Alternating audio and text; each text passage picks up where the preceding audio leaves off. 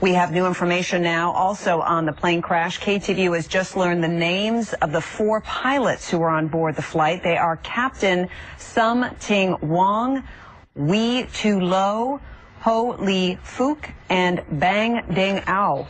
The NTSB has confirmed these are the names of the pilots on board Flight 214 when it crashed. We are working to determine exactly what roles each of them played during the landing on Saturday. Of pilots involved in the Asiana Airlines crash, these names were not accurate despite an NTSB official in Washington confirming them late this morning. We apologize for this error.